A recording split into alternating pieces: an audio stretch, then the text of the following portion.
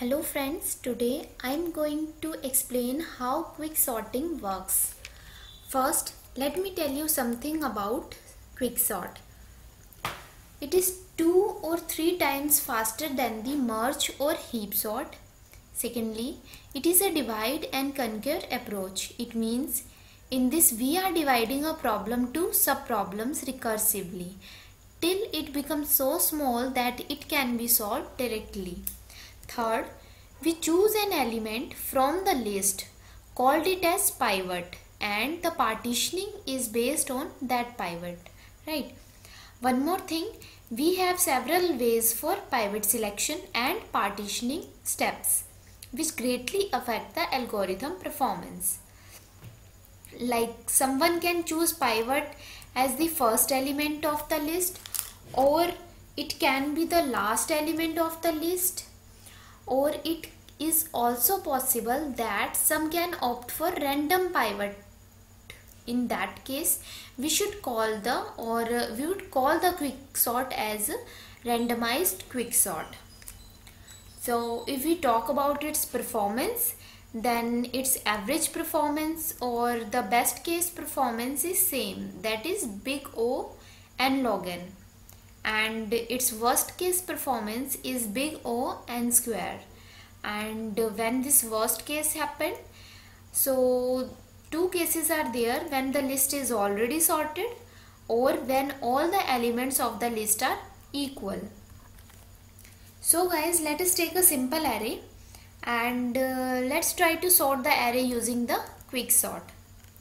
So here you can see I have taken a simple array with 7 elements, right?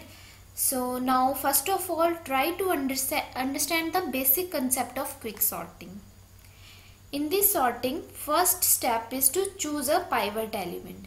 Suppose we are taking the last element of the array as pivot. So 4 is our pivot. Now the basic idea behind this procedure is to bring all the elements which are smaller than the pivot to its left and all the elements which are greater than the pivot towards its right. Okay, like this. In our array we have 7, 9, 5 and 8. These are the greater elements than the pivot, so they should be placed towards its right. And 3 and 1 are the small elements than the pivot, so they are placed in the left side. Here ordering does not matter, so I am just telling you how it works. So now the list can be divided into 2 sublists. Okay, so here you go. Now some steps are followed to each sublist until the list becomes so small that it contains exactly one element. So this is how partitioning happens. But now the question is how we place all the smallest elements to the left of the pivot and all the greater elements to the right of it. What is the procedure or what are the steps to be followed? So now let us go in deep a little. Here is our array and the pivot you can see here. We have chosen the last element pivot, right? Now take 2 variables. One is to iterate through the list. Let's say it is I, and one is to point to the index from where we are going to divide the list. Let us say it is P. Okay, so I will iterate through the list from the element 1 to the element before pivot, or you can say n minus 1. Okay, so in the starting both I and P are pointing to the first element, that is 7. Now we have to compare the value of the index of position I with the pivot, like and if the value, right, if the value at I is smaller than the pivot, like in this case 7 is not smaller than the pivot, then we don't have to swap it.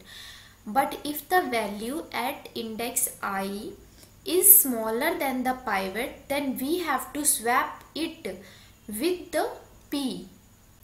Understand? We have to, if the value at the index I is smaller than the pivot, then we have to swap the value of I and P. Okay, let's see how it works. So in starting we have 7 at the index position I and our pivot value is 4. So it is checked, is 7 is less than 4? No, it is not. Then simply I is moved to the next location. And again 9 is not smaller than 4, so sorry, it is moved to the next location. Then it is 3. So here 3 is smaller than our pivot value. Okay, so 3 and 7, which is pointed by the P variable. So 7 and 3, they both are swapped, right? 3 will come in at the first position and 7 will go at the third position at index 2. Then increment the value of P by 1, and again let's iterate through the list. I is incremented and is go one step ahead, and it will now pointing to the fourth element. So now 5 is not less than 4, so no swapping will take place. I is simply moved to the next location. 1 is, yes, 1 is less than 4, so I and the element at I and the element at the position P both will swap with each other. 1 will come in the second position and 9 will go to the third last position, right? Then increment the value of P by 1 and I will increment it to the next location. Again 8 is not less than 4, right? So no swapping will take place here. At the end of this, now iteration will end at this point, right? So in the end of this iteration, what we have to do, we have to simply swap the value at position P, the element at position P and the pivot. Okay, so 4 will come to the position where P is pointing to, and 7 will go at the last, right? Now 4 is placed in its correct position. You can see here 4 is our pivot, and 3 and 1, both elements are less than 4. They are placed on the left hand side, and all the elements which are greater than 4 are placed towards it, right? So successfully we have placed this thing. Then we have two sublists. We can divide the list, this whole array, in two sublists. One thing is to note that we are not dividing the list physically, right? Only logically we are dividing the list. So two sublists are there. One is 3 1 and the other is containing 5 9 8 7. At this point 4 is placed in its correct position. Okay, then like we have done here the whole partitioning process, it is also now repeatedly this process will continue towards both of the list. Right, let's take a look. First, starting from the lower list, we are taking pivot, the last element we are taking it pivot. Then our P and I is placing to the first element like we have done before. Then 3 is compared with the pivot. Is 3 is less than 1? No, it is not.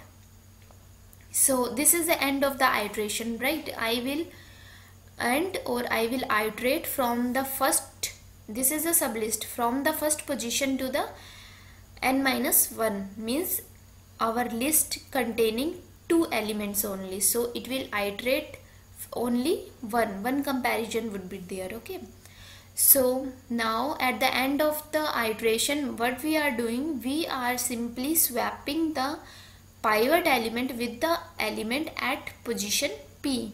So simply swap the 2 elements, right?